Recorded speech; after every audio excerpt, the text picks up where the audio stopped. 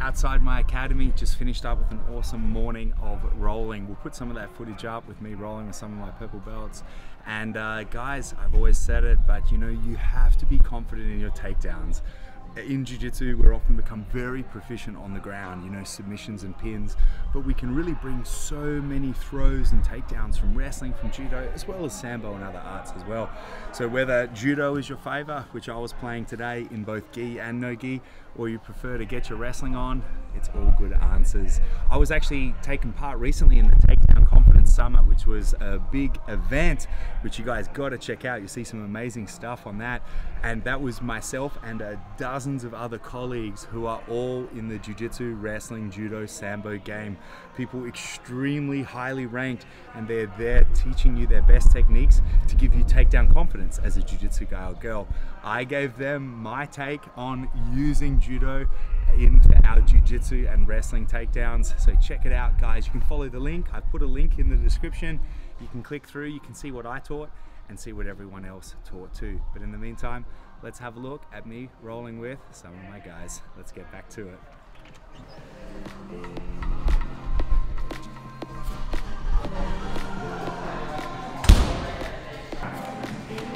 Otherwise, yeah. Oh yeah.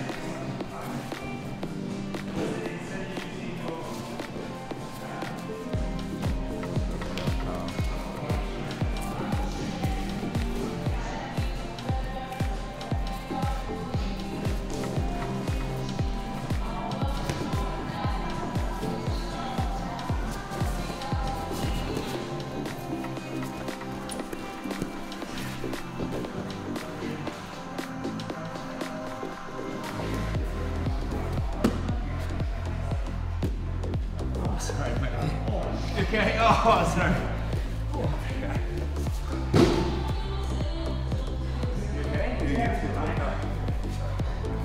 Straight to Brian's after this. Okay.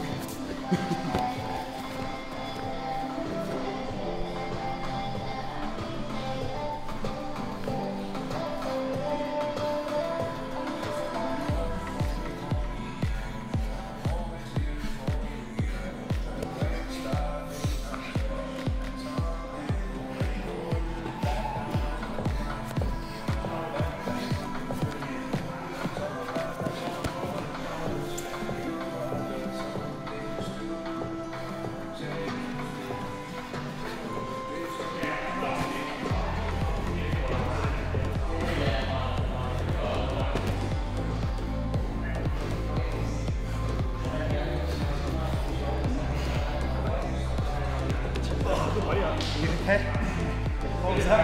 Oh, good body up. Oh, sorry. No, I was going to try and pass it here. I just got couldn't get you over, so I was